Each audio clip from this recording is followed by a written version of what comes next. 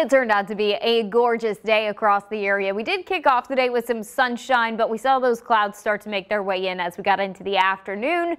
Clouds still sticking around the area this evening, but no active weather. Through the overnight hours, we will stay fairly quiet. This is a quick check of your camera in Poplar Bluff. We don't see that chance for rain making its way into the area until we get to tomorrow. So enjoy this warm, dry weather while it's around. We still have temperatures in the mid 50s across the area, and some of us in the upper 50s. We've got Paducah coming in at 58 degrees, Marion at 57, Cape Girardeau, Sikeston, and Mount Vernon all coming in at 54 degrees.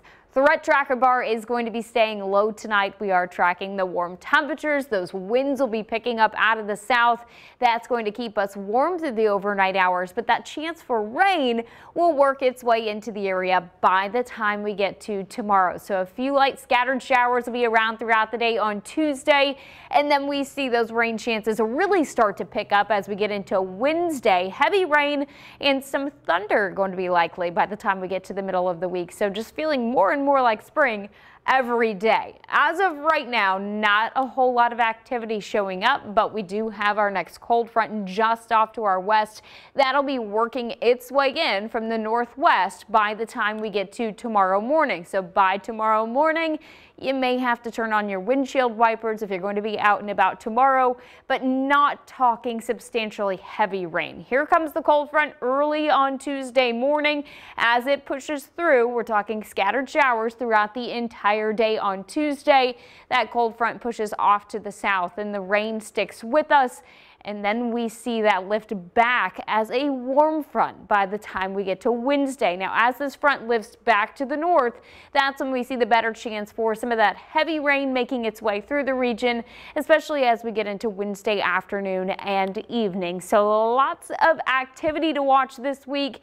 As far as the heaviest rainfall, it does look like it'll be focused just off to the western half of the viewing area. This is a look at the next 3 days. Higher rainfall amounts likely going to be between 2 and 3 inches of rain. And on top of the already wet ground, there is that potential for some localized flooding. So we'll have to keep a close eye on that over the course of the next couple of days. You can track all of this on that Storm Track 3 app right there on your phone.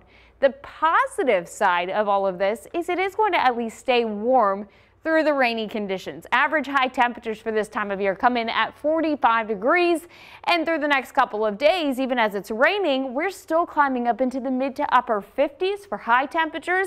After all of the activity moves out Friday and into Saturday, we will be dipping back down into the 40s, which is cooler but not bad for February.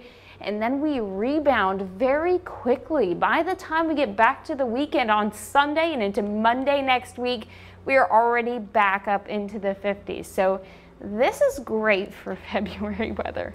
No kidding. It is still February, isn't it? That's right. Oh my gosh. All right. Thank you, JC.